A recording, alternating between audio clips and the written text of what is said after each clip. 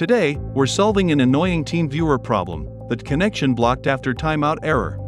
Check the 2 most effective ways that don't require a paid license. Resetting your license can help resolve the timeout issue by refreshing your session limits.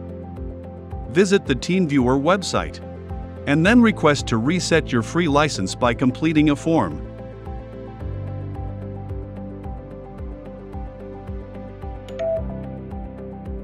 Note: make sure you're not using your TeamViewer account for commercial purposes. By setting a timeout, you can manage your sessions more efficiently and reduce the chances of being blocked after inactivity.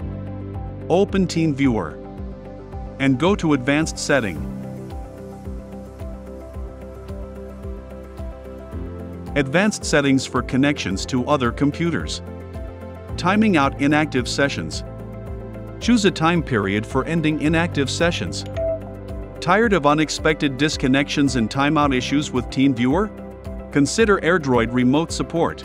It's a powerful tool that offers several advantages: quick connect and remote control, Windows, Android and iOS support, secure unattended access, black screen mode access, enterprise-grade security.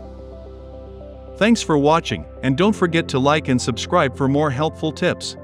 If you have any questions, drop them in the comments below.